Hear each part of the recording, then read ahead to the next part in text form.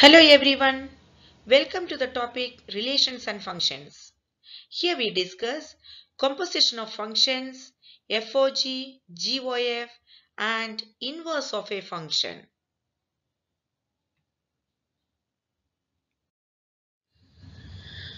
Prove that a function is invertible only if it is a one-one function and an onto function. Consider two sets A and B having some elements, and a function f is defined from set A to set B, and it is given this f is invertible. So there will be definitely an inverse function from B to A. Now we need to show that for this f inverse to be possible, this f should have been one function and onto function. Let's go for the first one. To check it, we are going by contradiction method. If possible, let this f is not a one function. If possible, f from A to B is not a one function. Let's see what would happen then. For a function to be 1, the definition says every distinct element in the domain will have distinct images. So, if we assume this f not to be a one function, distinct elements x1 and x2 may have equal image. Two distinct elements, unequal elements may have images the same.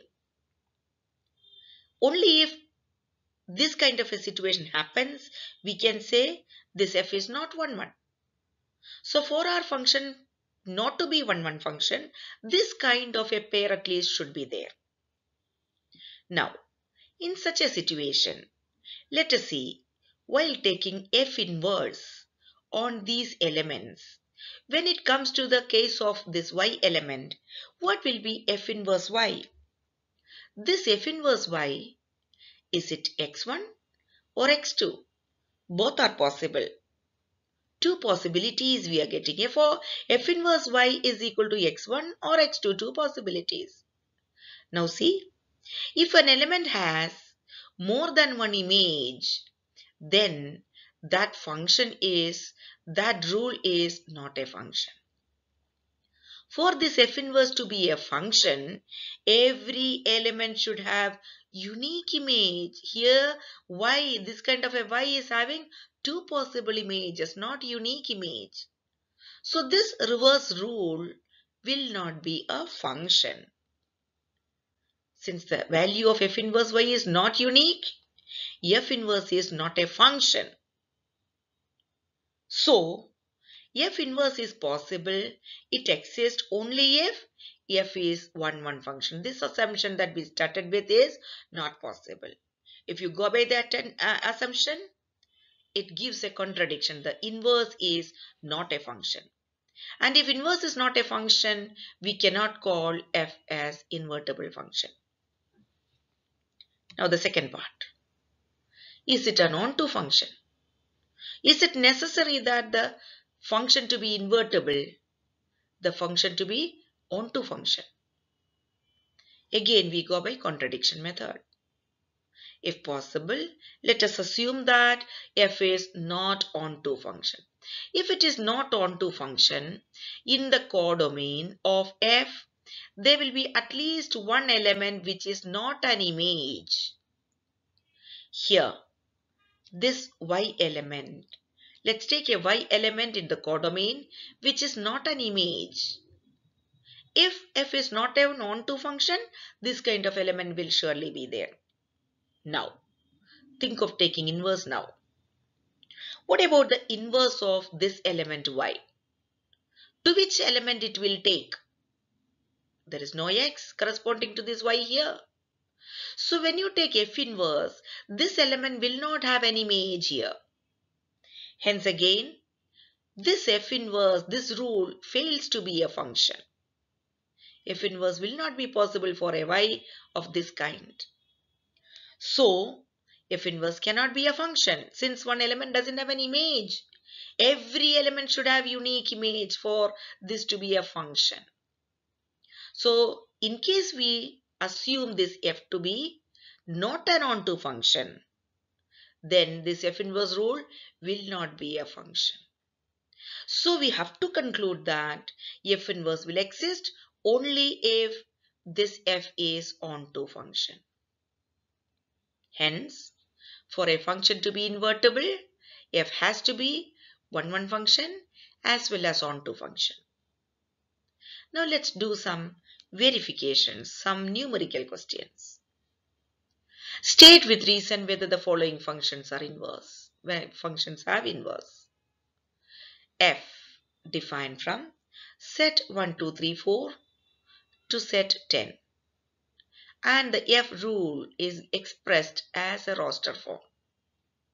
1's image is 10, 2's image is 10. So the arrow diagram says this. All of these elements have same image 10. Of course, this F is not a 1-1 function. Distinct elements are having same image. So it's not 1-1 function. And if it is not a 1-1 function, this F will not be invertible. It will not have inverse. So we conclude, as distinct elements have equal images, F is not 1-1 function. So F is not invertible. Hence F has no inverse function. Another example. A G function is defined from set 5, 6, 7, 8 to set 1, 2, 3, 4. And the G gives you these ordered pairs. So the arrow diagram says 5 is related to 4, 7 is also related to 4, 6 to 3 and 8 to 2. But just by drawing these two arrows, we can make a conclusion. Distinct elements are having same image again. 5's image is 4, 7 image also is 4. So again, this function is not 1-1. As distinct elements have equal images, G is not 1-1 function. Hence, no inverse for this G also. Another example. H. Defined from set 2, 3, 4, 5 to 7, 9, 11, 13. And the roster form tells you 2 is related to 7, 3's image is 9, image of 4 is 11, etc. Here is the arrow diagram. Here we observe this function is 1-1 as well as onto. 1-1 because every distinct elements are taken to distinct images. So the function is 1-1.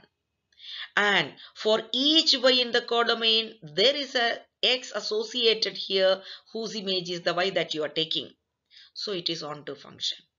So this h function is 1-1 as well as onto.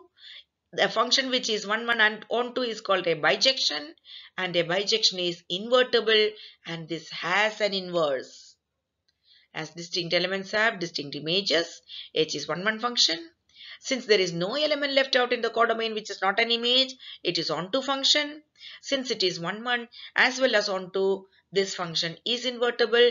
Hence, the function h has an inverse.